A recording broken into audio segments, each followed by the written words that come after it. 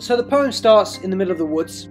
Dante's about 35 years old, and he's alone, and he's scared, and he's lost. He looks around himself, and he sees that there's this mountain in the distance, with this beautiful, irresistible, sun-drenched glow behind it. As there's nothing else around, he edges towards it, and decides to start climbing the mountainside. However, he gets a few feet up, and suddenly gets attacked by 3 beasts. They block his path, and stop him from moving any further. Disparaged, Dante decides to go back down the mountainside and find some other way to do what he wants to do. Whilst he's wandering about, he meets Virgil. Virgil is an ancient poet, responsible for writing a number of very, very famous poems. Virgil says to Dante that if he truly wants to see paradise, the first thing he has to do is go through hell. Dante's terrified and he's alone, so Dante's got no other options and he really wants to go to heaven. So he says to Virgil, yes, I will come to hell with you. The first thing that Virgil does is guide Dante to the gates of hell. Now the gates of hell are emblazoned with poetry and sigils, most importantly talking about woe and pain and suffering, and saying that if you enter these doors, abandon hope because there's no hope here. When they enter inside, Dante sees a bunch of souls being gnawed at by insects. They're waiting on one side of a river for the boatman Charon to come and pick them up and take them into hell proper. Now, Virgil and Dante have quite a lot of authority because in Virgil's mind they are ordained by God to enter through hell and go up to heaven. So Virgil says to Charon, you know, we need to cross, and Charon is forced to take them across the river. When they finally reach the other side of the river, they end up in Limbo. And Limbo is a beautiful, gardened realm of intelligent non-sinners. It's probably one of the most interesting sections of the poem because it discusses what happens if you're a sinner but it's not your fault. And the whole punishment of Limbo is that you can see the bright lights of heaven, you can see the mountain in the distance with God's light lighting up heaven, but you can never go there. And that is your punishment, that you can never go there. But that doesn't mean that you're living in a horrible place. So Limbo is filled with, for example, people that died before Jesus resolved the original sin.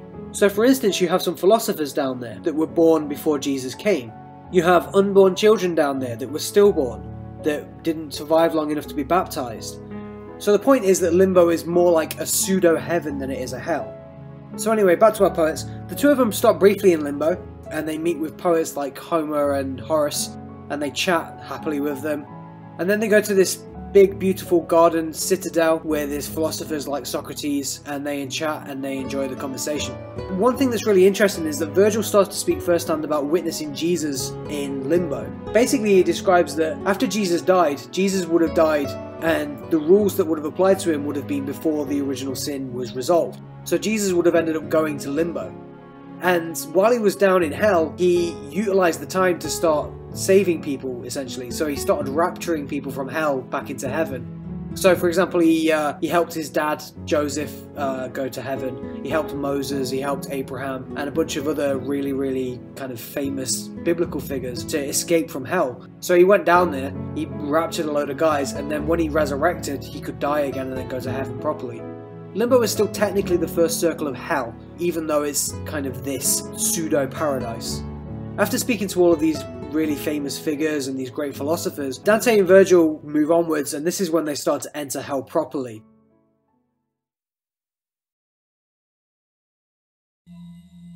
Okay, so before we carry on with our quest into hell, what we need to talk about first is some history to do with Dante. We need to understand what his motivations are when he created this poem and the kind of time that he lived in. To try and stay as concise as possible, there's going to be quite a little bit of simplification with this, so try and keep an open mind. Dante was born at some point in the 13th century, at a time of great strife within Italy. There were two opposing factions within the country at the time. There were the Guelphs and there were the Ghibellines. They had a very complicated relationship with one another. In basic terms, the Guelphs believed in the power of the Pope, and they believed in following the Pope's rule. The Ghibellines believed that the Holy Roman Emperor was in charge, not the Pope. There were a lot of political reasons as to why people chose one side or the other. Sometimes it was to do with family, sometimes it was to do with politics. Dante's main problem revolved around the city of Florence. Eventually the Guelphs defeated the Ghibellines within Florence and took over. At that point, the Guelphs ended up branching out into two separate factions. There was the White Guelphs and there was the Black Guelphs. The Pope started taking over and started making political decisions which were squarely in the realm of the Emperor's authority. The White Guelphs and Dante mostly believed that the Pope and the Emperor should be on equal footing, and that one should not step into the territory of the other. The Emperor should not be in charge of religion, and the Pope should not be in charge of politics. After the Guelph victory, the city was jostled between White and Black Guelphs a number of times. Specifically, the White Guelphs were in charge, and Dante was in politics when a French prince came to visit under the guise of peace. Secretly with him came the Black Guelphs, who then took over the city. The Black Guelphs exiled all of the White Guelphs from the city, including Dante, under pain of death, and Dante actually never returned in his lifetime. So Dante's whole comedy is a landscape to get his political opinion across. Within the comedy there are people that he likes, people he doesn't really like so much, people that he knows in real life, and people that he's heard of. He uses the mythology of heaven or hell, which was a powerful political tool at the time, to tell his allegorical story. The reason I'm telling you this now is that Dante's going to start meeting people in hell. How Dante interacts with those people says a lot about what his political opinion was. For this reason, it's really important to start listening to the stuff that Dante says and the stuff that Dante starts to ask. Dante and Virgil have finally just left Limbo, and they walk through the gates into the second circle. Now, the first thing Dante talks about is how huge that gate is, and the implication is that a lot of souls pass this way. Dante recognizes very quickly that the second circle of hell is a lot smaller than Limbo. In actuality, the structure of Dante's hell is more like a layered funnel, with each successive circle smaller than the last by a considerable margin. As the two poets continue, they notice a crowd of people, and Virgil acknowledges that there is always a crowd in this place. In front of all of these people is a giant creature named Minos. Minos exists to judge souls on their sins, and he decides which circle the soul has to go to. What he does is he winds his tail around his body, and the amount of loops that he makes indicate which circle that soul has to go to. Dante actually refers to Minos as a great connoisseur of sin, saying that he's basically very good at his job. The reason that there's a crowd is because Minos judges souls individually. Minos looks over the crowd at Virgil and Dante, and he says to them, "There are many sinners ahead. Trust no one, or risk suffering yourself." Virgil shouts back a defiant and fearful, "God protects us." After this encounter, the two poets move to the second circle proper. The first thing that Dante notices is a great cry of lamentation. He says that the sound is almost like the ocean crashing against the shore. When he looks up, he sees a hurricane of people flashing around in circles in all directions. As they cry out for help, Dante compares their movements to the dancing of birds in the sky. Virgil starts to point out souls that he recognizes. He points out Helen of Troy, Tristan, Cleopatra, and more. All of the souls within this circle succumbed to lust and adultery within their lifetimes, and now they are damned to eternity within this hurricane. Dante gestures to Virgil that he wishes to speak to one of the souls, and edges towards a female figure in the sky. Her name is Francesca da Rimini. Francesca was the daughter of a man named Guido da Polenta, and her father was the Lord of Ravenna. Francesca lived from the 1250s to the 1280s. Around about 1275, she married a man named Giovanni Malatesta. Giovanni was a crippled man and known to many as Giovanni the Lame. This marriage was actually a truce of peace between Francesca's family and Giovanni's family because they'd been in conflict for many years. After she introduces herself, Dante starts to listen to Francesca's story. "I coveted my husband's brother Paolo. I was in a loveless marriage that I was tricked into by my father. My husband discovered us and murdered us both. He lunged at Paolo with his sword, and I stepped in front of the blade to protect him.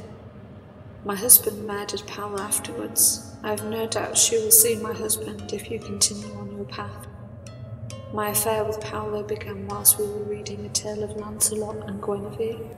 Their affair ignited our passion, and for that we are damned." In the distance, Paolo can be heard crying after hearing the sorry tale. The emotion of the moment is so powerful that Dante loses consciousness.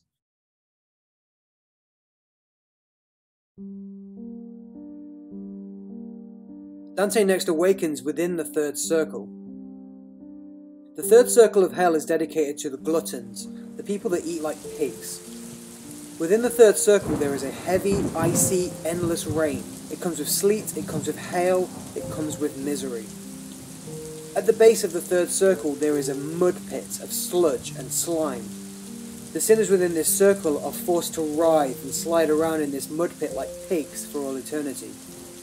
Worse still for these poor gluttons is that Cerberus, the famous Greek hellhound with 3 heads, is also within the third circle. Cerberus claws and bites and rips at the poor sinners as they writhe around in this sludge. Cerberus turns and notices Dante and Virgil almost immediately. He makes a break for them. Virgil's quick thinking. He picks up 3 pieces of sludge from the ground and throws them into each one of Cerberus's mouths. Cerberus smashes his jaws shut and goes quiet for a while. The sinners within the third circle generally ignore the 2 poets as they pass through. Everyone except for one man. He rises up from the mud and proclaims himself as Chaco, which is Italian for pig. Dante doesn't really care about what Chaco has to say, other than that he feels sorry for the soul's predicament. To keep Dante's attention, Chaco decides to stop performing prophecies and predictions. More specifically, Chaco prophesies the internal strife between the Guelphs after they defeat the Ghibellines. He goes on to talk about the White Guelphs' exile from Florence. By the time of this poem, those predictions had already come to pass. After this, Chaco rolls back into the mud, but not before shouting at Dante to make him famous in the real world. Not one to be upstaged by Chaco, Virgil chimes in with his own prediction. Virgil states that Chaco will not rise again until Judgment Day. Dante asks Virgil whether his punishment will be better or worse on Judgment Day, and Virgil replies, Worse. On Judgment Day, the body and soul will reunite as one, and both shall suffer together. With this, our 2 poets decide to leave the third circle and head towards the fourth circle, the Avaricious and the Prodigal.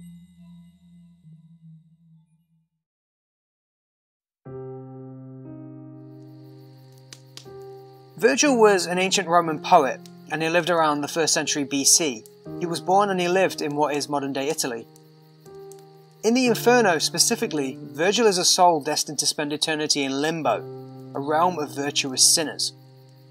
There's a few reasons why Dante chose Virgil to be his guide through hell. First off, Dante really revered Virgil. In the very first meeting, Dante even refers to Virgil as his teacher and his author. He constantly refers to Virgil as my master throughout the poem as well. Virgil is to Dante a kind of muse of logic and wisdom, and at the time Virgil was also quite famous in Italy. The second reason Dante chose Virgil to guide him through hell is because of his work on the Aeneid. Virgil's Aeneid mirrors Dante's Inferno quite closely. What Virgil was trying to do with his work was fairly allegorical. One of the most metaphorical sections is probably when Virgil's characters pass into the underworld. The path of his characters consists of passing by crowds of the dead on the banks of the river Acheron in the underworld. They then get ferried across that river by Charon. Soon after that they meet Cerberus. If this is starting to sound very familiar, then you can understand why.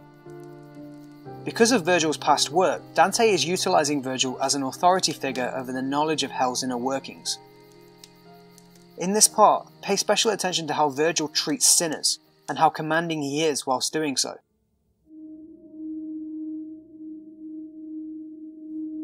Whilst heading over to the fourth circle of hell, Dante encounters the demon of wealth in his Inferno, Plutus. Plutus is screaming bloody murder for Satan in a tongue almost unrecognisable from human speech.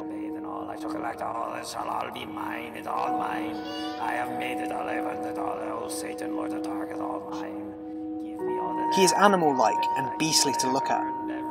Plutus guards the circle of the avaricious and the prodigal. Dante becomes frightened and Virgil reassures him. He tells him that there's no power the demon has which can stop them. Virgil yells at Plutus, "Make way, cursed wolf." At the mention of these words, Plutus collapses into a heap. Dante compares Plutus to the sails of a ship that have lost their wind. Passing by Plutus, the poets enter into the fourth circle proper. Inside the fourth circle is a gigantic battlefield of sinners. The sinners have been so badly tortured that they are almost unrecognisable to the poets. There are two sins being punished here as one. There's the avaricious, who hoard wealth with great greed, and there's the prodigal, who recklessly spend with no moderation. The two sets of sinners are forced to push huge heavy weights around the circle with their chests, forever. They smash their weights into sinners of the opposite group, and as the two sets collide, they exchange insults. Why do you squander? Why do you hoard? In contrast to Dante's former thoughts and feelings over the sinners in previous circles, Dante is rather cold about the punishments these sinners have to endure. It demonstrates his callous feelings towards these sins especially. Dante notices that some of the sinners are clergymen from their shaved heads. He seeks confirmation from Virgil, which Virgil gives. This is a huge reference to Dante's opinion on the state of the church, seeing some of its members in hell for greed and reckless spending. Virgil insults both sets of sinners. He says, They are getting what they deserve, hoarding and squandering so much that now no amount of gold can save them. Dante continues his questioning and asks Virgil what fortune actually means. Virgil states, Fortune is God's manager of material wealth on earth, managing wealth evenly and fairly. After they're finished speaking, the two poets head for the fifth circle, the wrathful and the sullen. Upon leaving Circle 4, the poets encounter black streams running down to muddy waters. These waters lead to a large black swamp of the marsh called Styx. Inside the shallower waters are the wrathful, mud wrestling to rip each other's throats out. These are the souls that gave into anger and aggression in their lives. Virgil starts to talk about another hidden group of sinners called the sullen. The sullen sit below the mud that Dante can see. They're the bad-tempered, the gloomy, the depressed. They're forced to recite endless hymns in the mud, those hymns only appearing as gurgled nothings on the surface. The poets start walking along the rivers leading to the Styx. They begin approaching a tower. Dante describes that the tower acts much like a lighthouse, drawing the two poets in. The tower has let off a signal to Styx's other shore. Before the tower in the water sits a small flicker of light, which Dante asks Virgil about. Virgil tells Dante to focus, and the image of a boat becomes clear. Sat in the boat is a ferryman named Phlegyas. He reacts much like Charon, a bit off-put by the two travelling poets. Eventually Virgil uses his commanding influence of heaven again, like he has done before, and both poets get on the boat. The boat pushes off from the shore and enters a channel through the Styx. Wrathful sinners still line the way through the marsh. One of them looks up to the boat and steps out ill-tempered to meet it. The next exchange Dante has is extremely important. Dante comes face to face with the soul of a black Guelph and one of his rivals, Filippo Argenti. Filippo was a very wealthy political leader in Florence during Dante's time. He was notorious for his iron fist and aggression. Dante proclaims to the soul that he wishes the black Guelph will be in misery and suffering for all eternity. Virgil steps in and compliments Dante with a biblical scripture. The implication is that Dante is finally beginning to learn his lesson about sin, that the sinners are not to be pitied. Virgil says to Dante, You will understand true righteousness at the end of the water. The ferryman hurls Filippo out of the boat's path, and the black Guelph is set upon by a group of other wrathful sinners.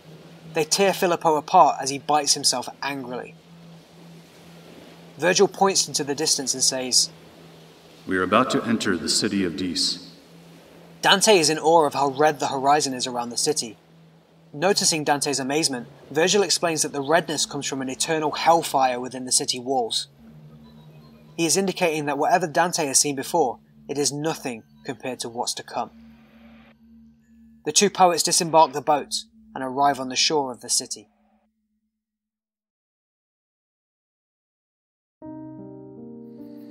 Throughout the Inferno, and especially when going into his Paradiso work, Dante spends a lot of time talking about a woman named Beatrice.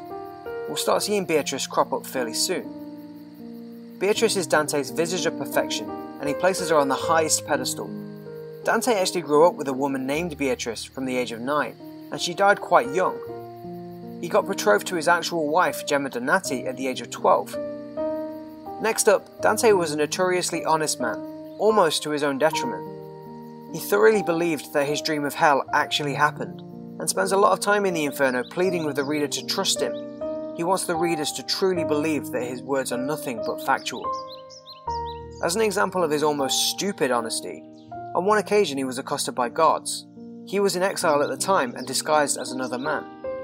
One of the guards asked if he had seen Dante pass by on the road, to which Dante replied, "As I walked on the road, Dante did not pass me."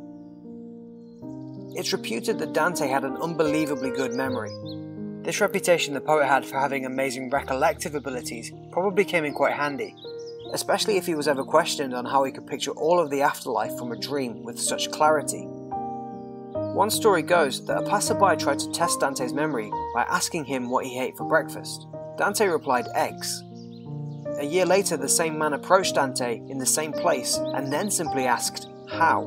To which Dante quickly replied, "With salt." Finally, before we continue on, and seemingly quite randomly to bring up, Dante's lucky number was 3. Surprisingly, this pertains to his overall work quite a lot. First of all, and most obviously, his comedy is split into 3 parts: Inferno, Purgatorio, and Paradiso.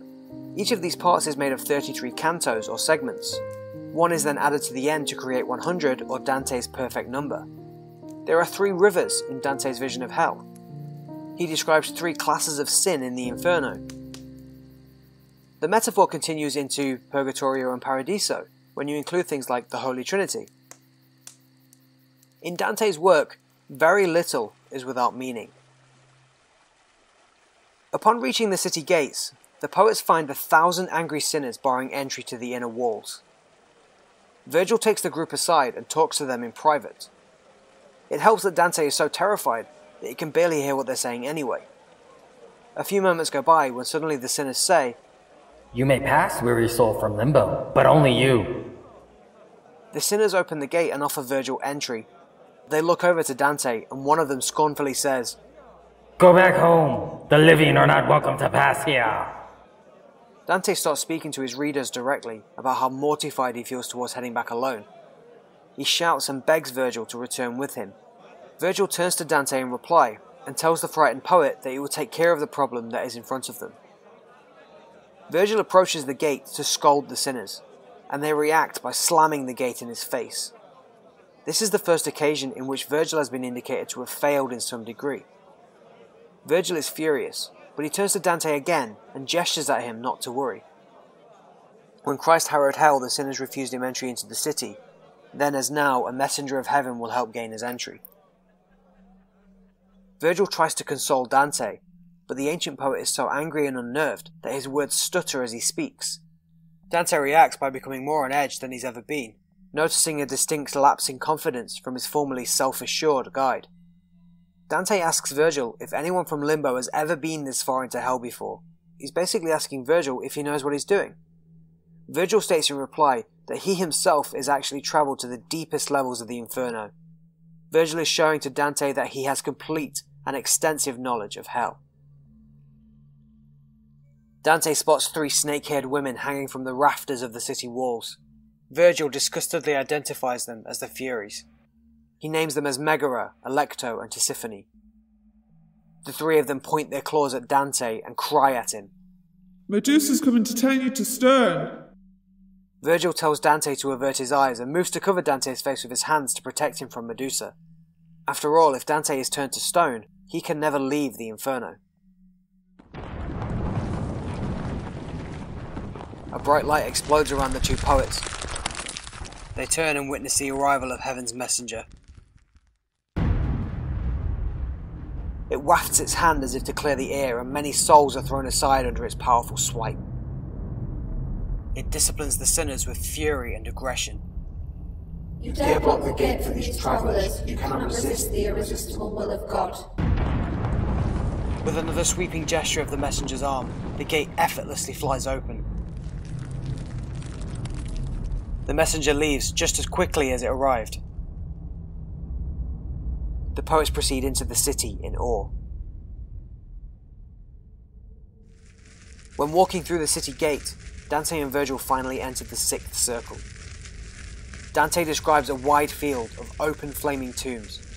The tombs are different shapes and sizes. and within can be heard the screams of sinners trapped in their own personal fiery pits.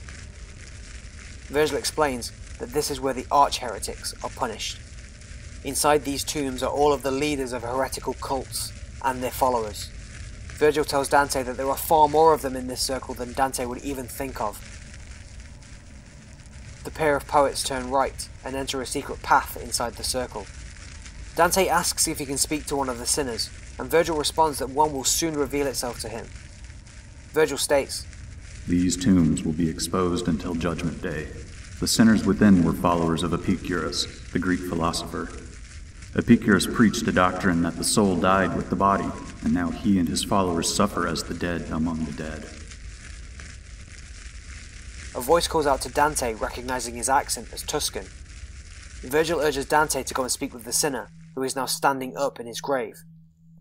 Dante immediately identifies the sinner as Faragnata degli Uberti, a great political enemy. Faragnata was a Ghibelline aristocrat born in 1212. He led the Ghibelline faction within Florence during Dante's earlier years.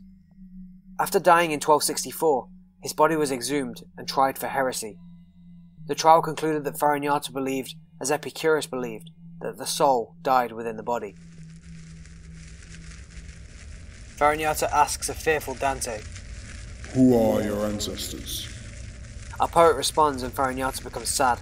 The sinner recognizes that both he and Dante's family have shared very bad blood. Out of nowhere, another voice suddenly pipes up and frantically starts shouting, "Dante, where's my son?" The man turns out to be one of Dante's political allies, named Cavalcante de Cavalcanti. Cavalcante's son is a close friend of Dante and coincidentally another poet. The two of them were outcasted from Florence together. Dante makes no quick gesture to answer the frenzied soul, and it slumps back into its grave in grief, believing that Dante's silence confirms his son is dead. Faragnata, now interrupted, continues the previous conversation as if nothing had just happened. The pair talk about why they are enemies, and the sinner questions Dante on the split between the white and black Guelph factions. Faragnata subtly prophesies the Greek goddess Persephone. He uses her as a metaphor to say that Dante will have a tough time returning to Florence from exile. Dante asks Faragnata why the dead can prophesize. "We souls may see the past, and we may see the future, but never the present. When all time has run dry and there is no more future to behold, the only thing we will have left is our dismal regret of the past for all eternity." Feeling bad about Cavalcante not knowing about his son, Dante tells Faragnata to inform Cavalcante that his son is actually alive. After this, Dante returns to a patient Virgil, looking depressed from Faragnata's prophecy. Virgil promises to Dante that the lady, Beatrice, will clear up any misgivings Dante may have about his future.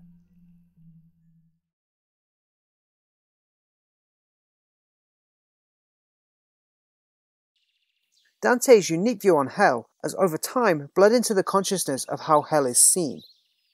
His work is not religiously canonical, but it has still affected the perception of the Christian hell on a generalized level. Dante created the idea of an inferno where sinners are punished in ways that reflect the sins that they committed. He greatly defined and expanded on the historical representation of the 7 deadly sins. He ordered them and he structured them. He put them into fixed layers and grouped offences logically with one another. Even now, in the 21st century, references are constantly made to the deepest circle of hell, as the idea that the context of an action being spoken about is very, very bad. Ask anyone to tell you about hell, and their answer will very likely be mixed between classical theological descriptions and Dante's work. In the modern age, there are countless derivative works based on Dante's depictions. Classically speaking, there are many musical compositions inspired by the poem. There are paintings and other art pieces stretching back centuries, and there are over 100 English translations of the work. In the modern day you have video games, comic books and movies based on Dante's work. As the times evolve, the poem is still moving into newer forms of digital media, like this video you're watching right now. Take a quick second to reflect that this video is narrated by a man from England, 700 years after the original Italian poem was first written. Even among its peers, with epics considerably longer and sometimes arguably better written, Dante's work seems to endlessly endure within theology, literature, and public consciousness.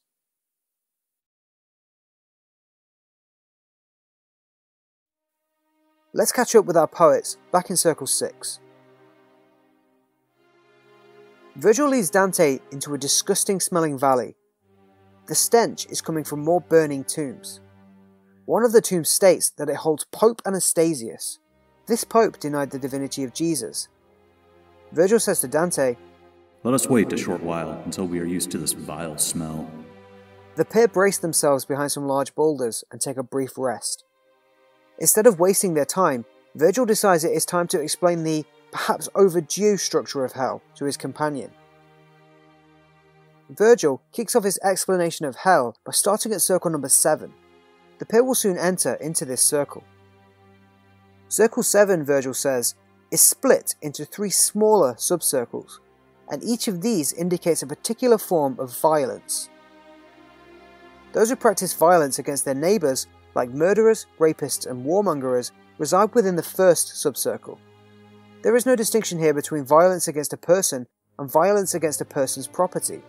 Sinners guilty of crimes like arson are placed in this subcircle. Suicides reside in the second subcircle. It's a place where those who committed violence against their own bodies are punished. Finally, in the third subcircle resides the blasphemers and the usurers, or the high-interest moneylenders. Those who were guilty of crimes against God, art and nature are sent here.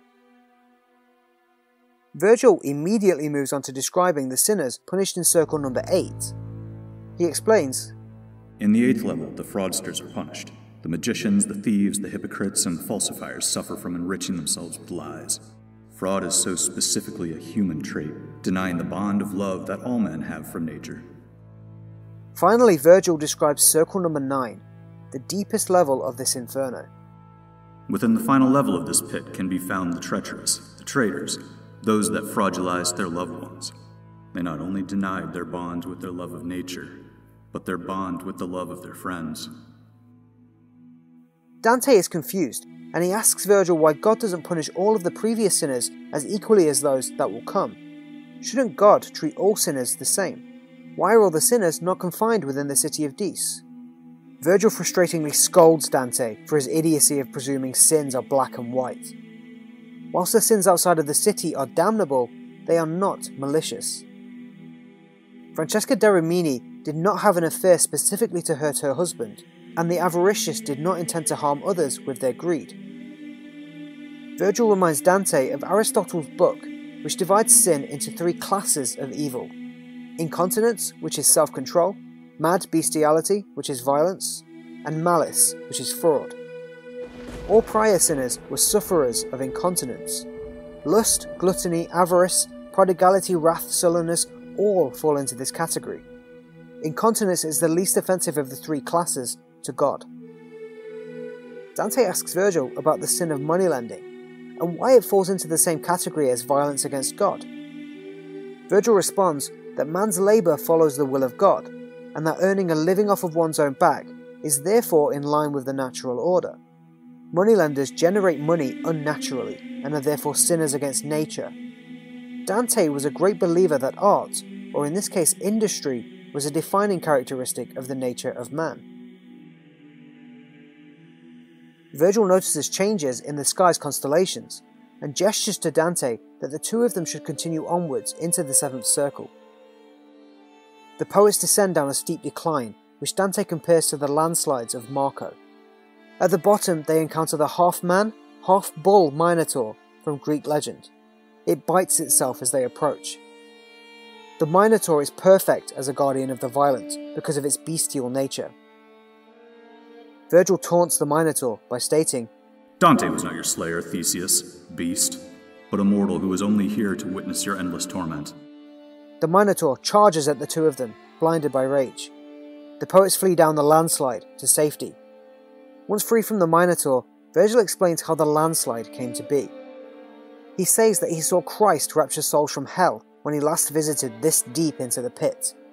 The echo of pure love rumbled the universe, and that rumble caused the rubbled path. The poets are now in the 7th circle proper.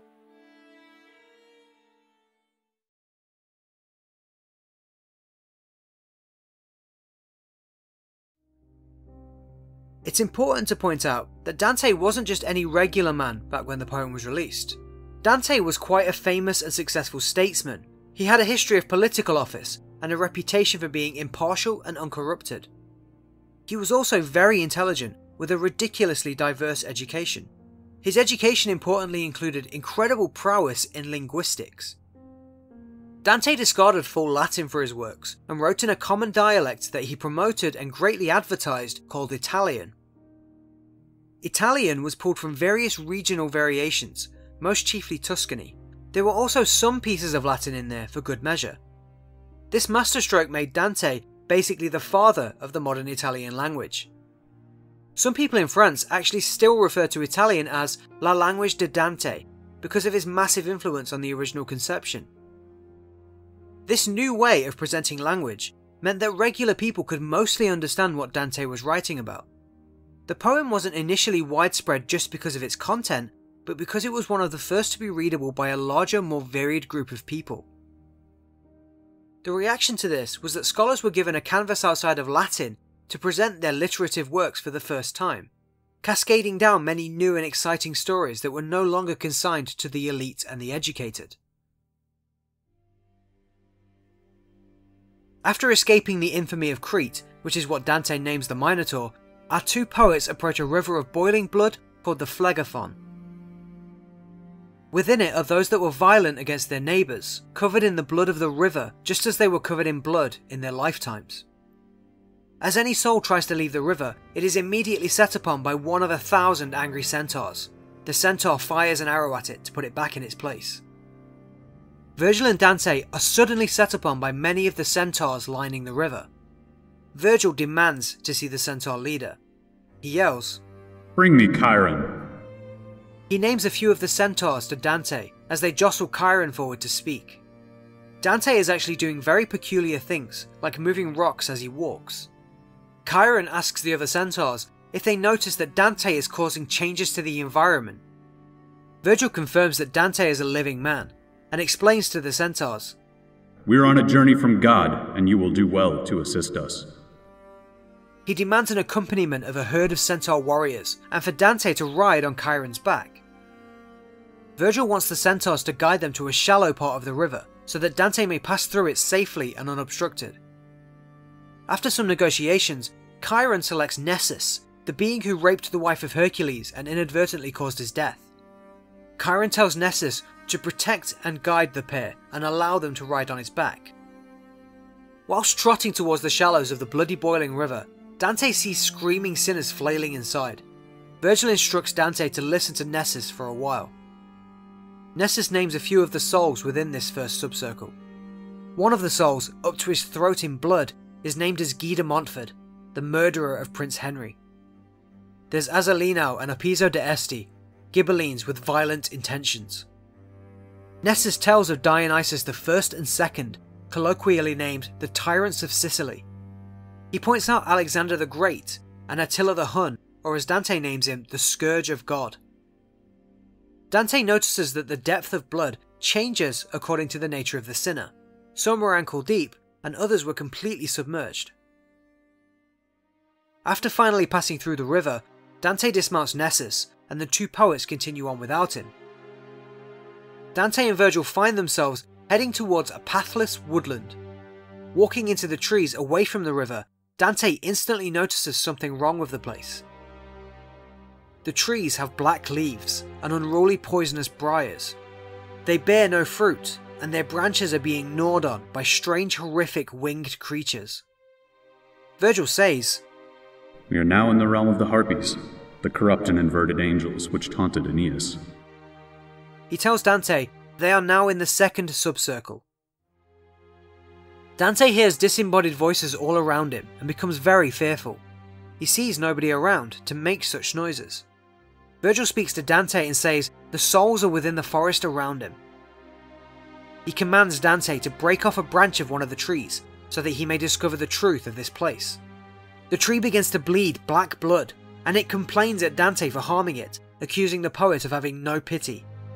The tree's voice sounds like burning wood and spitting sap. The tree explains that he and the rest of those in the forest were once the souls of men. Dante drops the branch to the floor, suddenly terrified and confused. Virgil says to the tree that he is sorry for Dante, and that Dante didn't listen to him properly when he broke off the branch. Had Dante recognised the words in what Virgil had once written, this would not have happened to the tree. He says to the tree that the pain is necessary to teach Dante, and that he feels for its suffering. He offers the tree recompense of telling Dante his story, so that Dante can repeat it when back in the living world. The tree is the soul of Pietro della Vigna, an Italian diplomat. He was a chancellor and a secretary to Emperor Frederick II. Della Vigna was born in 1190, and he rose to power very quickly, dealing as a high-ranking diplomat between the emperor and the pope. After being falsely accused of hurting the dignity of the Italian sovereign, he was thrown in jail. After a while, the emperor came to visit him, and in his weakened state he was unable to speak to defend himself of his accused actions. Pietro was blinded by having his eyes removed by the prison guard. He begged for mercy of death, but it was not provided to him. So in 1249, he killed himself by smashing his head against a wall until his brain was dashed from his skull. Della Vigna says, "Envy is a poisonous woman of the night. She was my downfall. I was loved by Emperor Frederick II, and those around me spread vicious rumors and jealousy. I killed myself in disgust of those lies." Della Vigna begs Dante to clear his name once he returns to the real world. Virgil gives Dante a chance to ask questions, but Dante feels so bad for the soul, he doesn't have the will to ask. Virgil starts asking questions in Dante's stead. He asks how one becomes a tree, and if it's possible to be saved from such a fate. Della Vigna responds, "It is clear to me that I am no more the spirit of a man. When Minos judges us and throws us to our determined punishment, we find ourselves in this forest with no path to walk on. We stop in our tracks, take root, and join the others as trees tortured by harpies forever. We long to be returned to our bodies so much that we fashion these wooden bodies to be our own. Because of this, on Judgment Day, when our soul and body are supposed to be reunited, our true skin will do nothing but lay on our stumps." A commotion suddenly breaks out, and Dante sees two naked men running from a pack of dogs. The slower soul begs to be killed, and the faster mocks him for being slow. The faster jumps into a thorny bush, and the hounds rip him apart, carrying off the pieces. These two sinners represent the spendthrifts, the reckless squanderers. They didn't destroy their own lives, but they destroyed their means to live. The squanderers here were not sufferers of incontinence like those in Circle 4, but deliberately did this to themselves. Dante and Virgil approach the bush and it cries out in pain. It states the soul gained nothing by choosing him as his hiding place.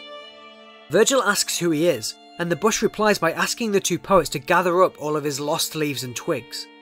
He states that he was a Florentine citizen who hanged himself. He predicts that Florence will never be at peace. Dante, also with a love of Florence, is sympathetic to the sinner, and he gathers all of the lost leaves as best as he can. The two poets head further onwards once more.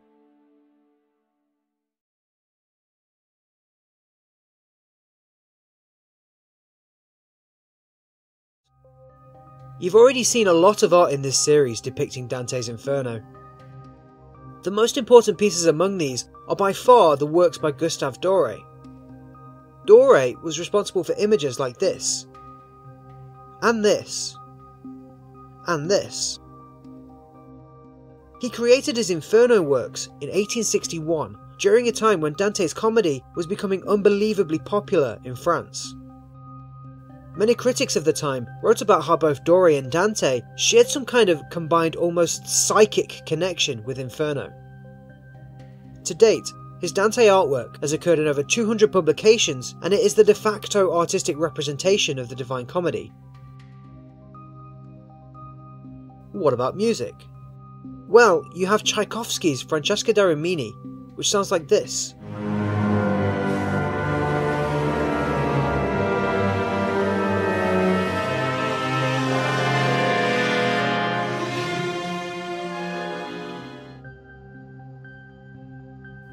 Franz Liszt also produced a number of classical melodies based on the comedy.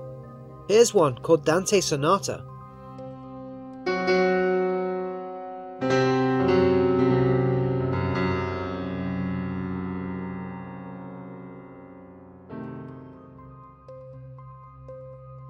Claudio Monteverdi, in the early 1600s, quoted directly the words entombing the gates of Dante's hell in his opera, L'Orfeo.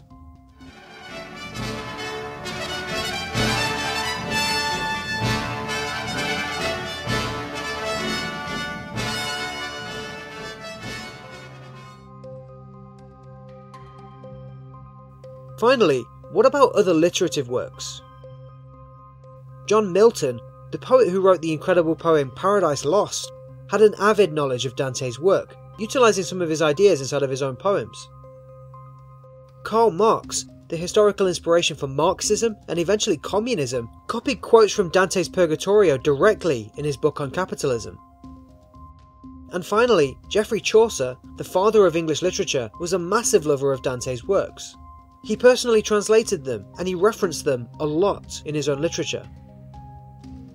The point is that throughout history, all of these tiny references come together as a whole.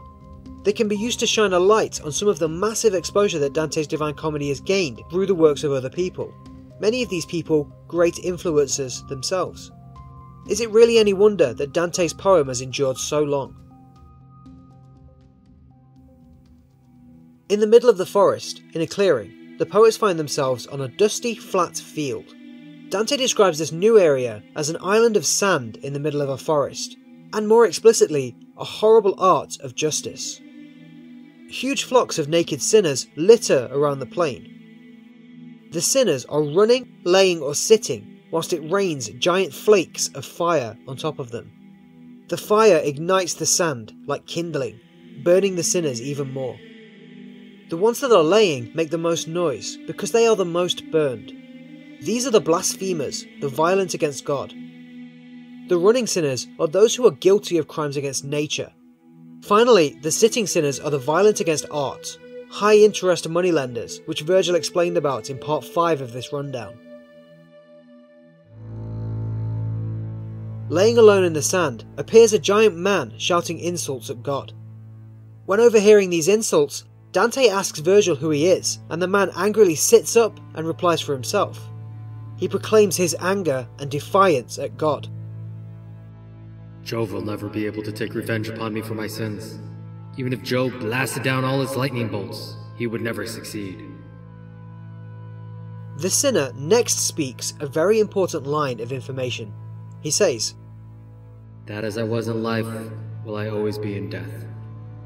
This is crucial because it puts front and centre the main issue, which up until now has been overlooked. The issue being that in hell, sinners do not seem to grow or change or repent. The sinners are forever the same. This can be represented in the case of Cavalcante back in Circle 6. Cavalcante cares a lot more about his son than his own eternal punishment. In fact, most of the characters that Dante sees put across an indication that they care very little about their current circumstances at all. Sinners in Dante's Inferno create their own hell because of who they are. They are almost totally unaware of their suffering. Capaneus, as Virgil names him, is reprimanded by the poets. Virgil says, "It is your own arrogance which torments you, and will always torment you." Capaneus cares very little for Virgil's words. Dante recognises Capaneus' name as one of the 7 kings that fought against Thebes. So that Dante doesn't burn his feet, Virgil tells him to walk along the sand's edge closer to the forest. Dante notices a small red flowing stream which reminds him of bathwater provided to Italian prostitutes in Florence. After asking Virgil its purpose, Virgil tells a short tale. On an island named Crete, the centre of the world and home of the Minotaur, is a mountain. Inside of that mountain is a statue called the Old Man of Crete. The statue is made of many kinds of materials, metals, clays, etc. All of these different materials represent different facets of mankind. The statue faces towards Rome, the centre of the Catholic religion. Virgil explains that the floor beneath the statue is cracked. Through that crack flow tears that emerge from the statue's head. Its tears are the waters of the sins of man.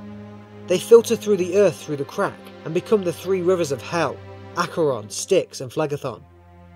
This tale drills down even further that Dante is presenting a hell which is both physically and spiritually created by mankind. The poets are now walking along the Phlegethon once more within this subcircle. They are walking past the Sodomites. The sinners on the sandy plain gaze over to the poets lustfully and squintingly smile like tailors staring at needles. They're rushing around trying to avoid the flames. A soul suddenly shouts out from among the sinners to Dante that this encounter is quite amazing. He says it is wonderful to see him. Dante struggles to make out the sinner from his burns, and he asks if he is Brunetto Latini, his old mentor. Brunetto confirms and says, "We shall walk together. If I stop moving, I will be forced to lay under fiery rains for a century." Brunetto and Dante share a very familial father-son relationship. Brunetto actually refers to Dante as my son throughout the exchange, and Dante speaks in a very respectful and honourable tone in return, something that he doesn't offer to all the sinners. They speak about each other's work, and Brunetto talks about how he wishes he was still alive to help encourage Dante in his pursuits. Brunetto prophesies that Dante will be hunted by both Guelphs and Ghibellines in his future. This had already come to pass by the time of writing Inferno. Brunetto mentions 3 sinners that exist within this circle when asked by Dante: Priscian, Francesco da Corso, and Bishop Andrea de Mozzi. After this, he suddenly says that he has to depart. Brunetto indicates that sinners are arriving who he doesn't want to be associated with. Before leaving, Brunetto advises Dante to speak of his book, The Tesoro. He says to our poet that even though he is dead, through his works he will live on forever. Dante and Virgil begin to approach a waterfall, which flows off of a cliff into the 8th circle. Dante witnesses 3 burned souls rushing up from the opposite direction. The men are from Florence, and Virgil urges Dante to speak with them. The 3 sinners form a ring around the poets, so they can keep moving whilst they talk. They recognise Dante by his clothes, saying that he is from their indecent country. They name themselves as Guido Guerra, Tagaio Aldobrandi, and Jacopo Rusticucci. Dante recognises them as Guelphs that tried to dissuade other Florentines from fighting at Monteperti. Jacopo asks Dante if Florence is still a good place. He remarks that all of the newcomers he sees are saying bad things. Dante yells loudly that Florence is suffering from excess and pride. The 3 sinners praise him for his powerful words, and then depart. The poets follow the bloody river to its end. Virgil orders Dante to loosen his rope belt. Virgil throws it over the precipice of the cliff. Dante feels that this is slightly strange, but he trusts his guide. Dante is expecting something to happen, and Virgil, seemingly reading his mind, confirms that what will happen very soon. "Behold the beast, whose stench fills all the world." A monster emerges from the waterfall beneath them, called by the throwing of the cord. The beast has the innocent face of a man, 2 giant wings, a poisonous scorpion-like tail, the body of a serpent, and a hide braided into knots. Virgil tells Dante that this beast is their path forwards. Dante spends the next few moments imploring his reader that what he is seeing is true, no matter how outlandish and unbelievable it sounds. Just as they reach it, Virgil spots 3 sinners sat on the burning floor nearby. He tells Dante to go over and talk to them whilst he negotiates for the beast to carry them to the 8th circle. Dante walks understandably quickly away from the strange-looking monster to the 3 sinners. These are the high-interest moneylenders, and they're wearing pouches around their necks which they stare at. The pouches are emblazoned with family crests, but Dante doesn't recognise anyone there. One of them spots the poet and is incredibly rude to him. He yells at Dante, telling him to leave them alone. Dante casually compares them to oxen and retreats back to Virgil. Virgil has succeeded in gaining the beast's trust.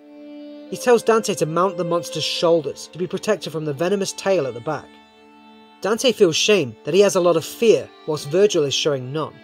He mounts the creature all the same. Virgil embraces Dante so that he is securely attached to the beast.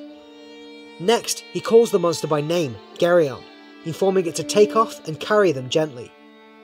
The beast steps off the cliff like a boat meeting the seas, and begins flight.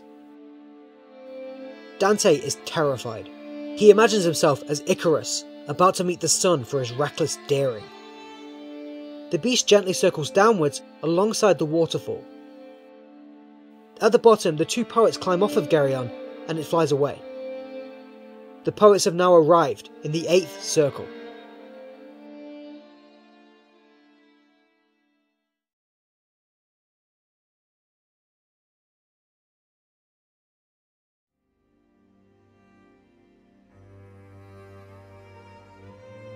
In around 1315, Inferno was completed. Soon after this, Florence was forced by the leader of the military free company in charge, a man named Uguccione, to grant amnesty to any Guelph that was in exile.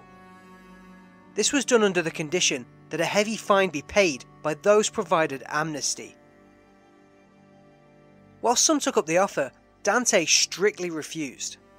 He stated that he preferred exile to begging dishonourably to return to his home. After Uguccione was killed in the siege of Padua in 1318, Dante received another offer to return to Florence. His death sentence was to be commuted if Dante accepted house arrest. This was also done under the condition that Dante swear he never enter the Florence main city again. Dante once more refused, and in reaction, Florence extended his existing death sentence to his sons. Dante already felt like his exile was his death sentence, as he was cut off from much of his family, his heritage and his history. He hoped that he'd be welcomed home honourably someday, but fully expected to never return. Much of Dante's later professional life revolved around diplomacy. Remember that he was a valuable politician and statesman with a lot of respect. In 1321, Dante completed work on Paradiso. Very soon after this, he likely contracted malaria, and he died when returning from a diplomatic journey to Venice. He never achieved his wish to go back home. Dante's body was buried in Ravenna, where he spent a lot of his exile. On his gravestone are some words by Dante's friend Bernardo Canaccio. They say, "Florence, mother of little love." In 2008, nearly 700 years after Dante was thrown out of his beloved home, the municipality of Florence officially apologised for expelling him.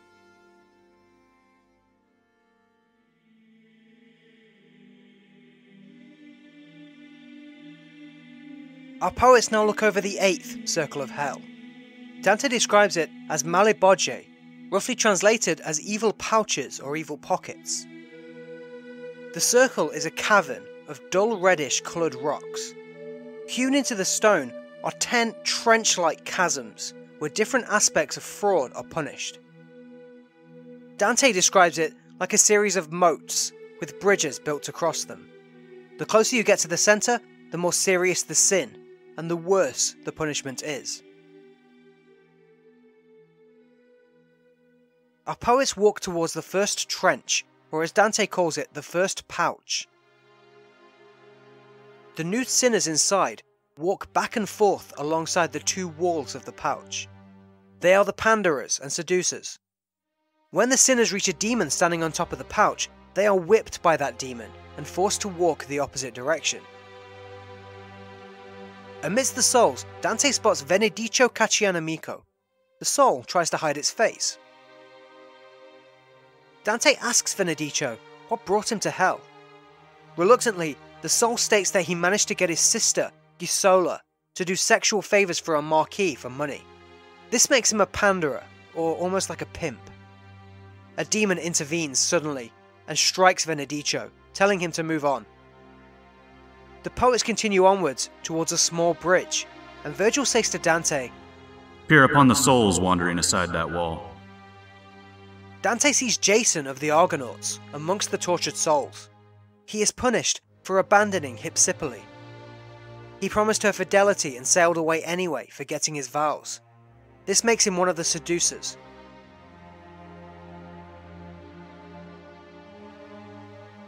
Upon reaching the second pouch, a putrid smell drifts over the pair. Dante sees souls consumed in a mound of excrement and sewage. They sigh and they cry out, these actions turning into mould on their bodies. Dante feels as if he recognises a man, but as he points him out to Virgil, the man goes wild, demanding Dante explain why he picked him out amongst the filth. Dante confirms the sinner is Alessio Intermine of Lucca. Alessio states that he suffers for his endless false flattery. The punishment in this pouch reflects the sinner's flattery as excrement. The sinner retreats back into the filth. Virgil points out another soul named Thais. She was a prostitute who is punished for thanking her lovers excessively and insincerely after sex. Virgil says they have seen enough of this pouch, and the pair turn away to continue onwards. Our poets move on to pouch number 3. Dante knows immediately that this is the pouch of the Simonists. Simonists are holy men who sell their power to perform favours for others. Their punishment is to be buried upside down in holes the size of baptism basins, with only their feet protruding from the rock. The soles of their feet are also on fire. Their punishment is eternal suffocation and immolation. One of the souls has a much hotter flame than the others, and is clearly enduring much more torment than any of the other sinners present. Dante decides to go down and get a closer look. The sinner is Pope Nicholas III. Nicholas says, "Ah, Boniface. I'm surprised you have arrived in hell so soon to take my place." The sinner is confusing Dante for Pope Boniface VIII. Our poet corrects him, stunned that he is being compared to a man that he hates so much. Nicholas tells his story and explains this pouch of hell. "I was once the Pope. I wore the great mantle of the papal office. In life I was a Simonist, but I promised it was only so that I could fatten the purse of my family, not myself. And for that I suffer." Nicholas explains that the successor in this punishment always takes the place of their precursor. Directly beneath him are cracks in the rock where other popes are buried. Boniface will one day come to take Nicholas's place in this inverted prison. Nicholas would then sink further into the ground to make room. It is clear that the entire bedrock here is lined with Simonists for many layers, completely buried upside down. Dante looks down on the sinner and asks how much Christ charged St. Peter before giving him the keys to the kingdom of heaven. Nothing. Dante pronounces the punishment just, and then continues for a while insulting all corrupt men of the church. At one point, he calls the papal seat a woman of the night, who fornicates with kings for money. Virgil is very happy with Dante, and assists him out of the pouch so that they can continue onwards. Dante is shocked to find a procession of naked souls when nearing the 4th pouch. The heads of these sinners are on backwards, with their necks twisted 180 degrees. As they suffer, they weep, with their tears dripping down to their buttocks. These are the fortune tellers and diviners, punished for wishing to see the future, a realm of God's knowledge. These people are forced to walk backwards, because that is the only direction they are now permitted to see. Virgil scolds Dante for feeling any pity towards these sinners at all. He looks down on them all, judgmentally. Virgil points out Avarice, a king who foresaw his own defeat and then ran from it. He also points out the grotesque witch, Manto. Virgil sidetracks a little to tell the story of his hometown's origins. "I am from the town of Mantua, named for that witch, Manto. Manto ran from war-torn Thebes after the death of her father. She settled in a foul-smelling marshland. Others came to realize that the marsh was unassailable and settled there as well, forming the town. I dare you, Dante, to discredit my interpretation of this tale." Dante concedes authority to Virgil in this matter and asks Virgil to name more of the souls. Virgil does so, pointing out Calchas from his own Aeneid and Asdente, the soothsayer. Virgil says that the moon is sinking to the horizon, so they should make haste onwards. The poets move over to pouch number 5.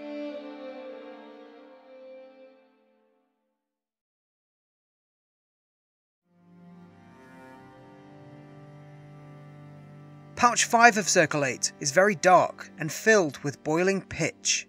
It is the pouch of the Berators, the corrupt politicians. Dante compares the blackness to tar that is used to coat the seams of Venetian ships.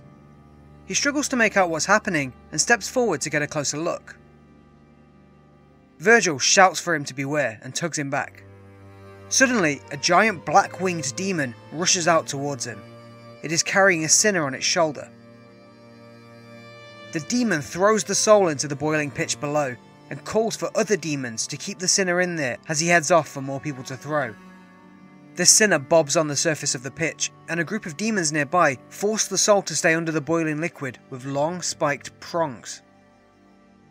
Virgil hides Dante behind a rock so he can negotiate with the demons for safe passage across the pitch.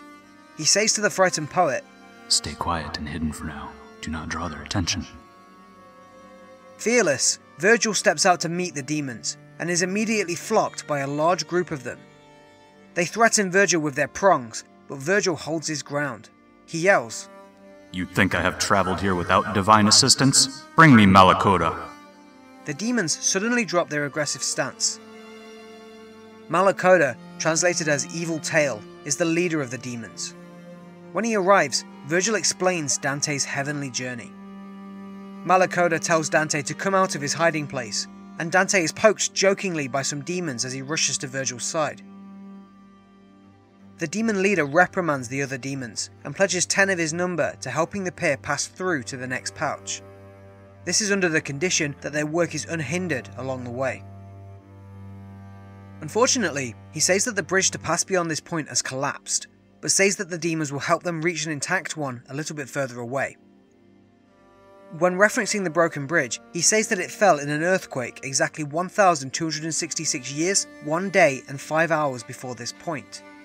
He is subtly referencing the far-reaching effects of Christ's harrowing of hell. Dante has reservations about travelling with a pack of demons and pleads with his guide to leave them behind. Virgil scolds him in return, reminding Dante that the demons here exist merely to punish those trapped in the pitch, nothing more. Virgil accepts the assistance of the demons, and the group moves onwards. As they head to the next bridge, Dante starts to realise the necessity of his demonic companions. He examines the pitch, and sometimes sees various limbs sticking out of it, with sinners trying to get relief to some of their body parts. The demons fly down constantly to poke them back in. Some of the souls wade down the shallows of the pitch, mostly exposed, and whenever a demon comes close, they scurry back underneath the pitch in fear. Eventually, one sinner is too slow to react, and the demons pounce on him. They tug him by his hair, and motion to tear him apart with their hooks and prongs. Dante asks Virgil if it is possible to speak to the sinner before that happens. Virgil steps forth and asks the soul his birthplace. The sinner reveals that he was a clergyman born in Navarre who accepted bribes whilst working for King Thibault. Virgil then watches as one of the demons slices into the soul, and he continues his interrogation by asking, "Are there any Italians nearby?" As the sinner tries to reply, the demons continue to tear at him. He manages to spurt out that he was recently near an Italian man. Virgil finally discerns his name, Fragomita. The soul pleads to be spared if he can trick 7 Italians to surface from the pitch. The demons are initially suspicious, but they agree to the terms. They release the soul from its torture, but instead of doing as he said, Fragomita dives back into the relative safety of the pitch, much to the anger of the demons. The demons begin to fight one another for letting the soul talk in the first place, and 2 of them fall into the pitch during the scuffle. Dante and Virgil sneak away, whilst the pair of creatures are being fished out by other demons. Whilst escaping, Dante becomes terrified that the demons may be very angry. Virgil concurs with his frightened partner and suggests they move quickly down a ridge into the next pouch. The demons, now free, begin chasing them. As the demons get closer and closer, Virgil snatches Dante up protectively like a mother and slides down the ridge quickly into the next pouch. The demons cannot follow, and they howl and cry on the border of pouches 5 and 6. They are restricted by God to remain only in their own pouch, and have failed in their chase.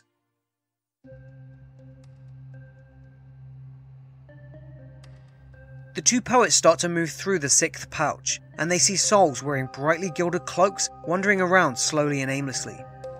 Their cloaks are, on the inside, lined with lead, making them heavy and torturous to wear. The appearance of these souls remind Dante of Benedictine monks in Cluny Abbey. Dante asks Virgil to look for someone recognisable or famous that he can talk to. The pair slow down to the pace of the sinners to make this easier. Two souls nearby overhear Dante's Tuscan accent and beckon the poets over to them. The sinners present themselves as jovial friars named Catalano and Loderingo. They are representatives of both Guelph and Ghibelline factions. They were brought into Florence to help keep the peace, but secretly provoked war and violence. One of the sinners explains the cloaks that they wear. We are the hypocrites. We presented beliefs we did not truly hold. On the outside, our cloaks are golden and beautiful, but deep inside is its inner truth. They ask Dante where he's from, noticing that he is alive by his throat moving whilst he talks. They also ask what he's doing in this pouch of hypocrites. Dante explains himself, and he is about to start talking down to them for their sins, but suddenly notices a giant soul crucified to the ground. Catalano explains to the poets that the man Dante is peering at is Caiaphas. Caiaphas was a Jewish priest, and the head of the council that recommended Jesus be killed, despite Caiaphas knowing that he was innocent. The soul has to bear the weight of all souls present walking over him for eternity. The same punishment is given to this man's father-in-law, Annas, who brought Jesus to the council in the first place, as well as other council members who condemned Jesus. Virgil stares at Caiaphas for a long while. He has not seen this type of punishment before. The last time he entered this deep into hell, Jesus had not yet been crucified. Virgil then turns and he asks the friars if there's any way to move on without re-stepping into the path of the demons in Pouch 5. The friars point to a nearby ridge and say, There are no intact bridges near here. You can continue forwards that way by climbing the broken bridge there. Virgil scorns the demons for lying about there being a solid bridge to cross. The friars mock him, asking if he truly trusted the word of a demon in hell. Virgil is weightless, but Dante is not, so Virgil helps the living poet in his climb. He keeps a close watch for loose rocks that Dante might slip on or dislodge. Dante tells the reader how he would have given up if it was not for Virgil.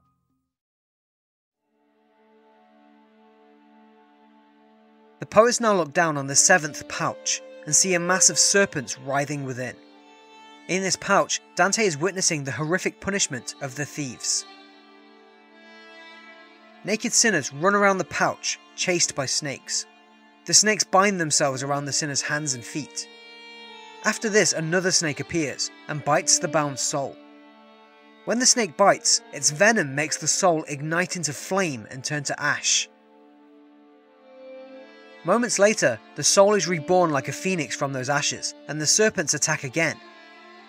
When the sinners return, they are bewildered and confused, unable to comprehend what just happened to them. Dante witnesses a soul come back and asks him who he is. The sinner regains composure before answering Vanni Fucci from Pistoia. Dante recognizes the soul as a man of blood and anger. He wonders why this man doesn't suffer in the punishments of violence. Fucci says he stole holy relics from the Pistoia Cathedral. The sinner becomes ashamed that Dante has discovered his truth, saying that the discovery angers him more than his eternal punishment. In revenge, Fucci goes on to predict that the Black Guelphs will suffer a great defeat in Pistoia at the hands of the White Guelphs. Then Dante's beloved Whites will truly fall. In reality, victory in Pistoia drove the Blacks there to join up with the Blacks in Florence, empowering them. The battle in Pistoia was a precursor to Dante's exile. Fucci tells Dante to be full of grief. As he finishes, he blasphemes against God, losing all of Dante's remaining respect. Snakes coil around Fucci as if in response to his words, and the soul flees. In Fucci's place appears a centaur with writhing snakes for a tail. He asks the pair if they've seen Fucci. The human parts of this creature are tortured by a miniature dragon which sets its skin aflame. Virgil explains that this centaur doesn't reside with his kind in Circle 7 because he is Cacus, the centaur who stole cattle from Hercules. Virgil states that Hercules administered 100 blows against the thief, but Cacus was already dead by blow 10. 3 nude sinners walk by, and one of them shouts to the pair asking who they are. Dante doesn't immediately recognize them. One of them asks about someone named Chaffner, and a giant lizard with 6 legs suddenly appears. The lizard attacks one of the sinners named Agnello. It brutalizes Agnello's face with its massive jaws, and clamps down on him tightly with its legs. The lizard squeezes him so strongly that the two of them begin to meld together in a twisted, sickly way. Dante describes it like the blending of two colours of hot wax.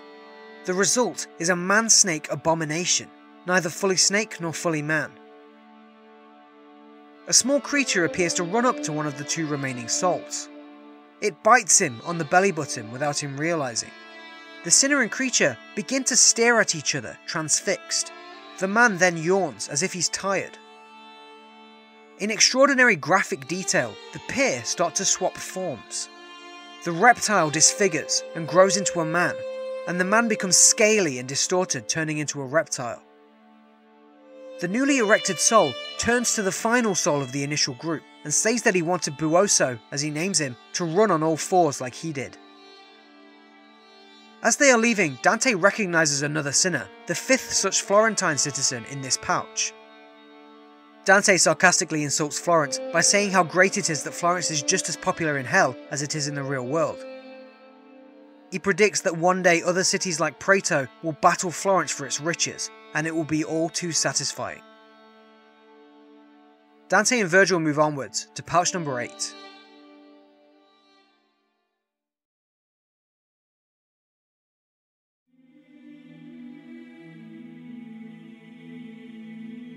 Past a jagged stairway of difficult to pass rocks, Dante finally stands on the edge of a deep chasm. Within that abyss, he sees little flames moving around. He says that the motion of the flames are like Elijah's flaming chariots, rising to heaven as a star. Virgil says, "The dancing lights on which you peer contain the sinners of this pouch. They are hidden by the flames which surround them." This is the pouch of the deceptive counselors. Dante is curious, and so looks over the edge of their raised position for a better view. He sees a unique flame split into two, like flaming horns. The flames then begin to approach our poets together. Dante asks Virgil to explain which sinners suffer beneath these particular flames. Virgil replies that they are Ulysses and Diomedes. Due to their sins, they are punished together in a single joint flame. The two sinners were single-handedly responsible for the deception of the Trojan horse. They also had a hand in the theft of Pallas, a sacred religious idol of Athena at the Palladium. Dante urges Virgil to let him speak to them. Virgil agrees with the sentiment, but he says that they may look down on Dante, them being Greek and he speaking Italian. Virgil asks Ulysses how he died. The bigger of the two flames wags back and forth like a tongue as the sinner within replies. This represents their sin as evil counselors. When we returned from the Trojan War, we explored more than we intended. We sailed past Spain and the Pillars of Hercules, but I thirsted for more. We sailed to the southern hemisphere where the stars are upside down, and finally reached the mountain of Purgatory. God judged that we had traveled too far and raised a whirlwind against our ship, killing us all. Virgil permits the pair of souls to leave, and another sinner approaches the poets. The new sinner groans and moans in muffled, unintelligible words. Dante strains to understand the tongue flame, comparing the sounds to the noises of a Sicilian bull torture device. The sinner asks our poets to be spared punishment for just a moment for conversation. He inquires as to how his hometown of Romagna is doing. Dante replies that Romagna is never without war, but the last time he visited there was no active strife. Dante asks the sinner who he is. Being in hell, the sinner believes that Dante will never be able to tell anyone else anyway. He thinks our poet is also a spirit. The soul starts to tell his history, but never actually states his name. He is identifiable in his description as Guido da Montefeltro. The sinner was a former soldier who repented and became a friar. As a young man, he was a turncoat and backstabber, and then he became a holy man as he aged. The Pope, who was at the time feuding with Christian families, asked Guido to name some of the families he should go to war with. He offered Guido pre-absolution of his sins for his counsel. Guido's counsel then turned out to be false after the Pope lost those battles. When Guido died, St. Francis came down to save him, but a demon appeared to snatch him up instead. The demon stated that absolution could only be given on sins a person had already committed. pre-absolution was not permitted. The demon delivered Guido to Minos, who then threw him into the 8th circle. Guido is heavily upset whilst retelling his tale, and he leaves. The poets move onwards.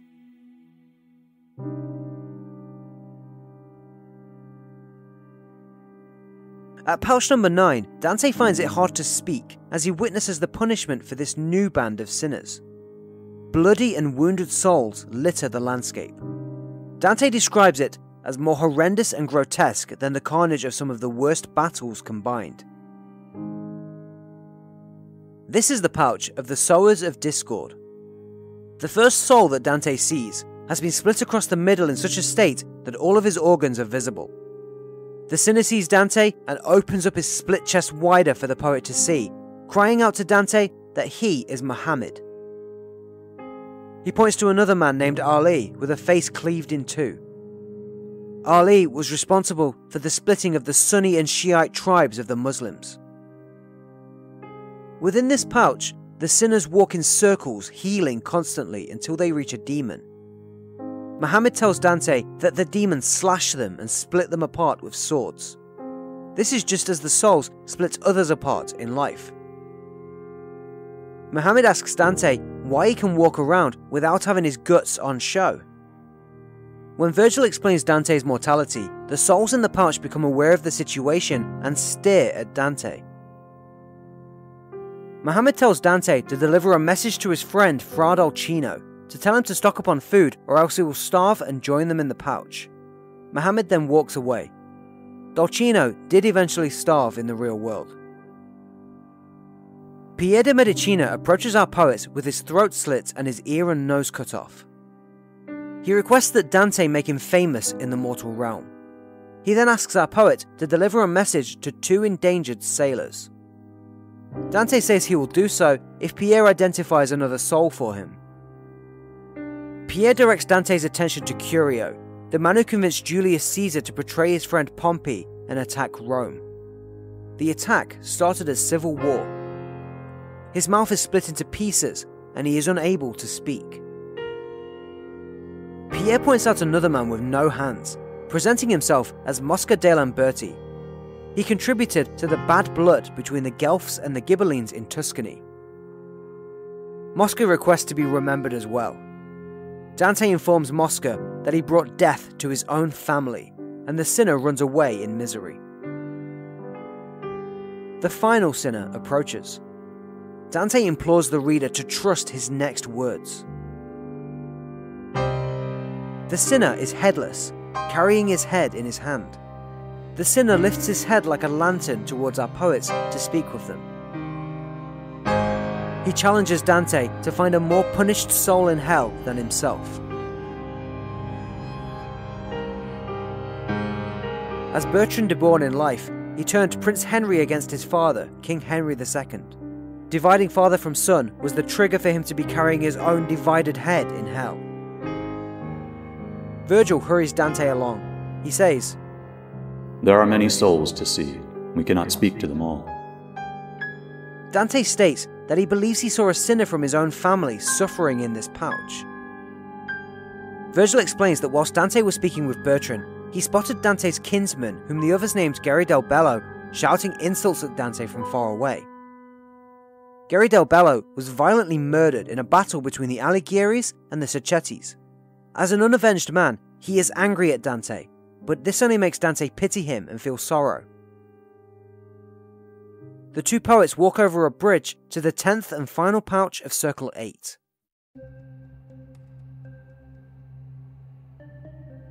Dante is forced to cover his ears as they descend the slopes into the 10th pouch. The sinners within wail in terrible agony from the might of unbelievable pestilence. Dante states that it is more rife with disease than the myth of Aegina. Aegina was an island cursed to disease by the wife of Jupiter after the god king's infidelity. This pouch, the pouch of falsifiers, stinks of rotten flesh. The souls in pouch 10 heap and crawl around, suffering from horrible illnesses. Dante sees two sinners propped up against each other, scratching at each other's scabs furiously. He compares the violence to malcontented stable boys taking out their frustrations on innocent horses.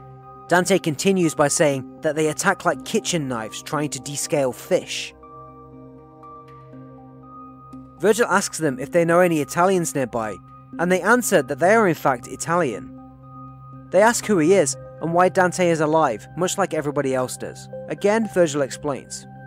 The two sinners and some of the souls nearby peer at Dante in amazement. Virgil gestures to Dante to ask his usual questions.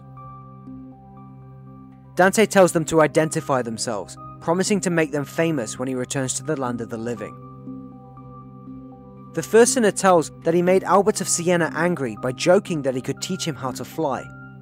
This was not the crime which landed him in hell, however. This man practiced alchemy, falsification of precious metals, for which he was burned at the stake. He names himself as Griffolino d'Arezzo. Dante criticizes Siena loudly. Before Griffolino can argue his case, another sinner jumps in agreeing with Dante, naming more pompous Sienese noblemen. Capocchio, as he proudly identifies himself, was a school friend of Dante. He is also in hell for practicing alchemy. The next two sinners that Dante sees, he compares to being more violent than the tale of Jupiter and Semele, and more wild than Hecuba of Troy. In the first comparison, Jupiter impregnated Semele, a beautiful princess. Juno, much like how she reacted with the pestilence in Aegina, went mad with jealousy. She drove Semele's brother-in-law insane until he thought his family were lions. He murdered one son, and his wife committed double suicide with the other in grief. In the second tale, Hecuba of Troy saw her daughter sacrificed and her son murdered. The intense grief caused her to howl like a dog.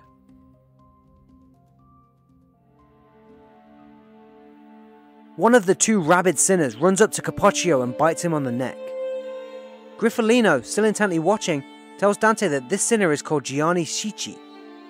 This soul was guilty of impersonation, writing himself into a will to obtain a dead man's best horse after he died. Dante asks about the other sinner. Griffolino says that she is Mira, a princess that fell in love with her father and pretended to be someone else in order to sleep with him. Dante surveys the rest of the sinners. He sees a man swollen and bloated disgustingly. The soul manages to present himself as Adam. Adam's punishment is to be constantly thirsty forever. He can do nothing all day but imagine the river Arno near his hometown, the place where he counterfeited his coins, but he can never find water. Adam blames Guido II for his crimes, saying it was Guido that was to blame for him counterfeiting in the first place.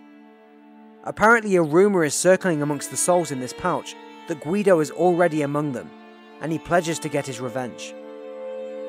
Dante asks Adam who the two sinners next to him are. They are smoking as if to catch fire. Adam names them Potiphar's wife and Sinon of the Greeks. Sinon tricked the Trojans into accepting the horse into their city. Potiphar's wife falsely accused Joseph in the Bible. Sinon starts to insult Adam for bringing his falsification to Dante's attention. The pair begin striking one another and blaming each other for being worse sinners. Dante is fascinated by the argument until Virgil scolds him. He tells Dante to stop finding enjoyment in this pointless and degrading argument. Dante speaks about Virgil's sharp speech, saying it can inflict wounds or heal at will. The two poets reconcile and move out of Circle 8.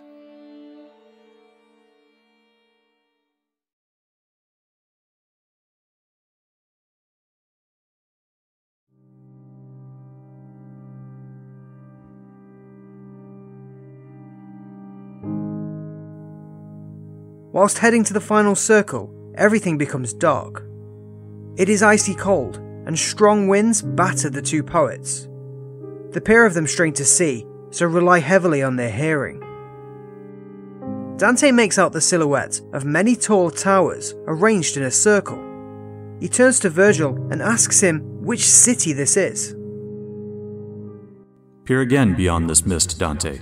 You will see not towers, but giants encircling the 9th level of this pit.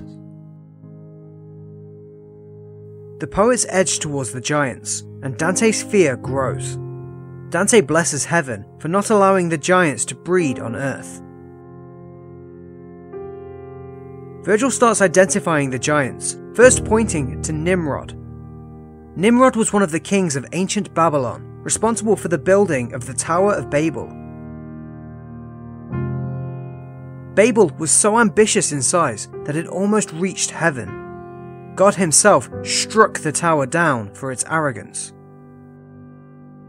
The breaking of the tower split the languages of man into thousands of dialects and tongues. Nimrod himself cannot speak. He is only capable of mumbling incoherent nothings. His punishment is to never again understand and never again be understood. Virgil says that Nimrod thoroughly deserves his punishment for breaking up the many peoples of the world into different cultures, nations, and races. The poets continue until they reach another, much larger giant. This giant is chained up in massive restraint, looped 5 times around his body. Virgil names him as Ephialtes, the giant who challenged the gods to war. Dante asks Virgil when they will see Briareus. Briareus was another giant who challenged heaven. Virgil states, Antinous is close ahead. He will help us enter the 9th circle. And the giant of which you speak is far away and far more terrifying. Ephialtes tries to escape his bonds at the name of Briareus. His fear causes an earthquake. As the two approach Antaeus, Virgil explains the giant's origin. Dante learns that he ate lions, and that, had he been born at the time of the giants would have won their war against the gods.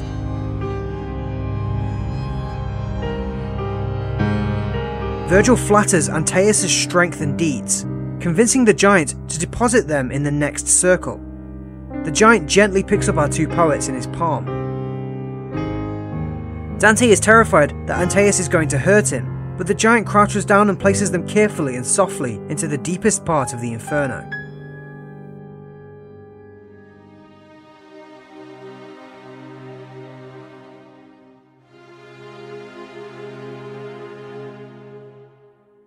Dante cannot find the words to talk about the horrors of the 9th circle, but he tries his best to describe this new scene. He asks the muses to bless his words so that they may appear true, however coarse and rugged that they are.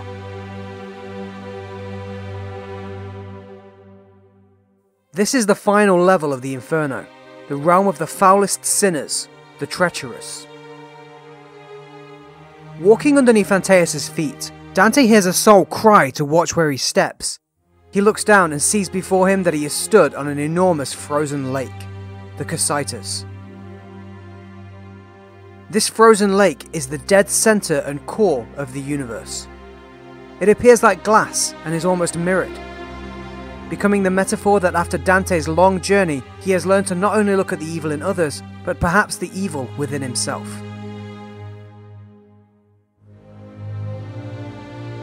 Standing inside the ice are sinners, shivering, chattering their teeth and crying. Dante realizes that there are 4 rings to this circle. The first ring is named Cana, after the biblical murderer Cain. This is where traitors to kin are punished. Dante sees 2 sinners so closely packed that their hair is conjoined. They are squashed breast to breast. Dante asks them who they are, but they mostly ignore him, butting heads with one another instead. Another sinner nearby begins to talk. He identifies the 2 as the Bicensio brothers, who killed one another over politics. He says that there are no 2 sinners more fit for Cana than this pair.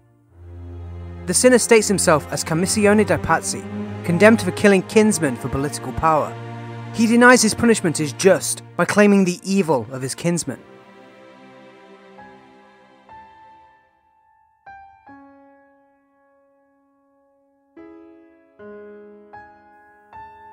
The poets continue moving and enter Antenora, the second ring of this circle.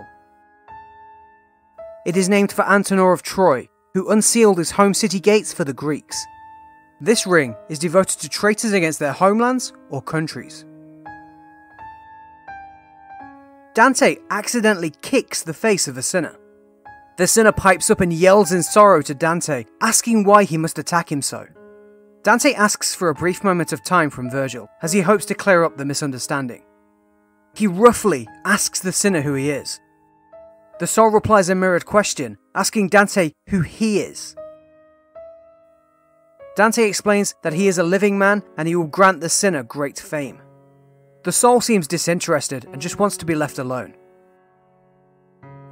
Dante grabs the soul by his hair and yells at the man to identify himself, or he will continue to keep pulling the man's hair until there is none left. The soul is still defiant and not intimidated. Dante, finally demonstrating his complete contempt for the inhabitants of hell, pulls out a tuft of the sinner's hair and the soul screams loudly in pain. Another soul nearby yells to him by name to shut up. The now healer's soul is named Boccia degli Abati. Boccia betrayed the Florentine Guelphs on the field of battle. Dante threatens to tarnish Boccia's name if he doesn't answer his questions, but Boccia still remains defiant. Boccia merely asks if Dante will also tarnish the names of a few other souls as well. Dante is angry and he moves on, followed by Virgil. The poets next come across another pair of sinners. The face of one is biting tightly into the back of the other. As always, Dante wants them identified. The biting soul in reply begins to speak. He lifts his teeth from the other sinner and wipes his mouth on the lower soul's hair. The sinner says that recounting his story makes him weep, but if it exposes his betrayer, he will gladly continue. Ugolino was the magistrate of Pisa, and he made some tough decisions in life. One of those decisions was to cede Pisa to a hostile neighbouring city, which some considered betrayal. Ugolino found himself exiled from Pisa, and Archbishop Ruggieri tempted him back under false pretenses. The Archbishop locked Ugolino and his children into a Pisan tower called the Eagle Tower, but known afterwards as the Hunger Tower. They were kept there for a while as regular prisoners. As the days of imprisonment rolled on, the inmates continued to expect their normal supply of food. However, on one fateful day, instead of the guards bringing food, Ugolino heard men nailing the door to the tower shut. His insides turned at the sound and he went silent, unable to speak to his scared children. A few more days went by and one of the sons finally succumbed to hunger. He lay dead at the feet of his father. Then another son died, and another, yet Ugolino still did not speak. Eventually, after all of his children were dead and Ugolino had gone totally blind from the hunger, he called out to his children, realizing finally that they were gone. Ugolino states that fasting had more force than grief. This suggests he either died of starvation or died feasting on his own children. Dante expresses grief that Pisa, a land of great scandal, is yet unpunished on the earth. The poets move on to the third ring of Circle 9.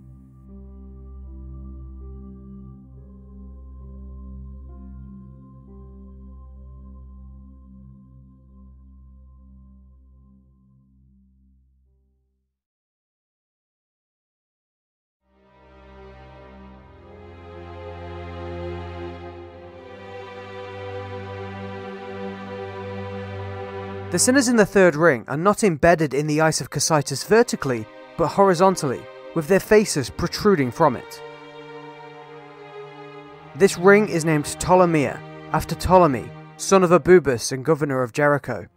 Ptolemy murdered all of his guests at a banquet. Ptolemia houses the traitors to one's guests. The sinners in ring 3 cannot cry, as their tears crystallize immediately, glazing over their eyes. Dante himself is going numb from the cold, and he turns to Virgil. Virgil says, "The source of this cold wind will soon become clear."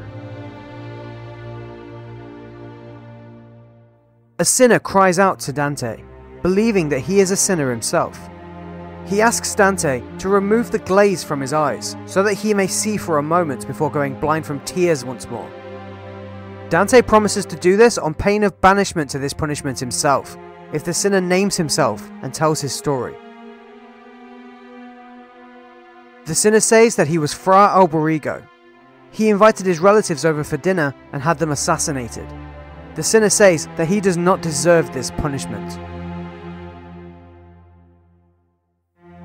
Dante is shocked, but not by the punishment, but by the fact that Fra Alberigo is still alive. He recognizes the name and the tale the sinner told.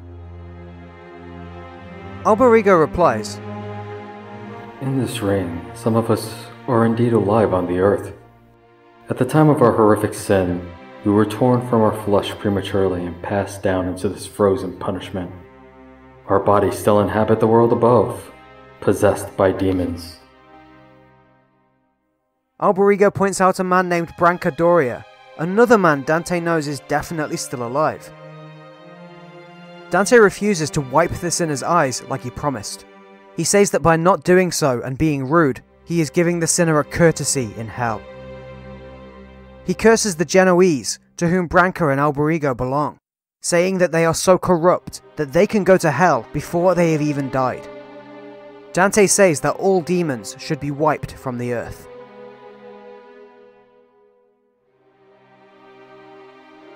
As the two poets head towards the fourth and final ring of the final circle of this inferno, Virgil states, Vexilla Regis, produnt inferni. The banners of the king of hell draw closer.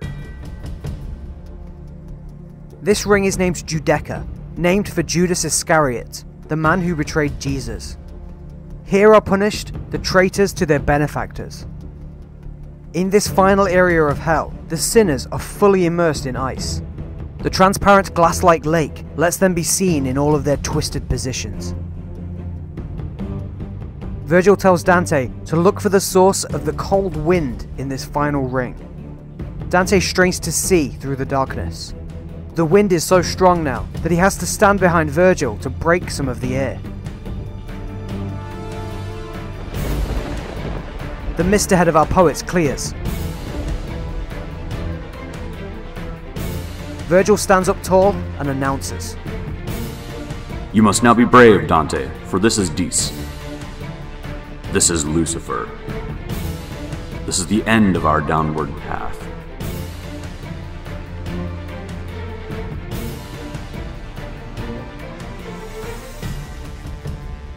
Dante freezes and communicates with the readers directly. He says that he is not sure whether he is alive or dead. He is at this very moment staring upon the King of Hell himself. Dante tells the reader that Lucifer is absolutely enormous. Such as the difference between he and the giants, Lucifer would be the same size to them.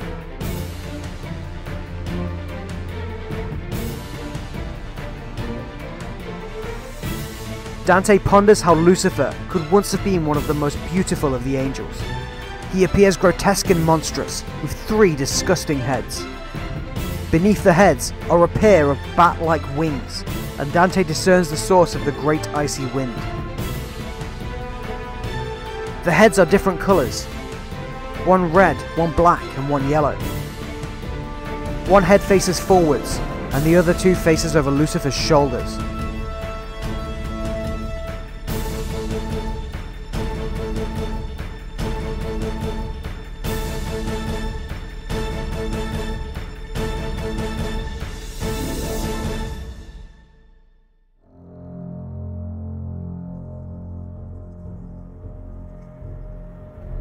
From each of his 3 faces, Lucifer weeps, with his tears dripping into each one of his mouths. Each mouth chews on the bloody pulp of a treacherous historical figure. In Lucifer's central mouth is a man flayed of skin, screaming in agony. Virgil states that this man is Judas Iscariot, he that betrayed Jesus, and whose name christens this ring. The man in the black mouth is Brutus, who betrayed Julius Caesar. Brutus writhes in pain, but does not cry out. The last sinner is Cassius, who also betrayed Caesar. Virgil decides that it is time for them to leave, and that leaving hell will be difficult for both of them. Dante is pulled onto Virgil's back, and Virgil makes a death-defying leap to the back of Lucifer, he starts to climb down Lucifer into the ice. Dante goes wild because he thinks Virgil has finally lost his mind and is taking them further downwards still. Virgil reassures him, telling him that they are attempting to leave hell. As they lower themselves, Virgil uses Lucifer's tufts of hair to climb, narrowly avoiding the King of Hell's gigantic flapping wings. They pass through a hole in the ice below them and continue climbing down. Virgil reaches Lucifer's waist in the ice and cautiously rotates himself so that he is facing downwards. He starts to climb up. The poets have passed the midpoint of the earth and the world has inverted. Virgil says, "Understand this, Dante. When Lucifer crashed into the earth and landed in his prison, he smashed into the southern hemisphere, where we have now entered. The lands of the south retreated from him to the north, leaving a single island behind.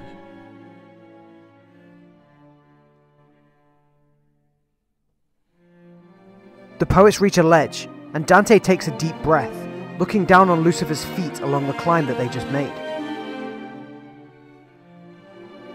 Before them is a crevice, leading to a long and winding path alongside a stream. The path rises upwards and upwards to an exit and fresh air.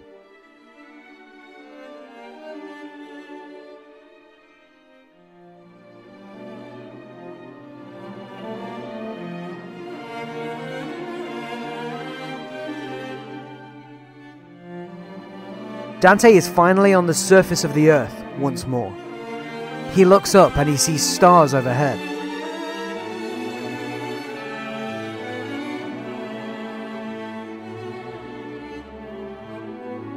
Having passed through the Great Inferno, he is now on the opposite side of the world.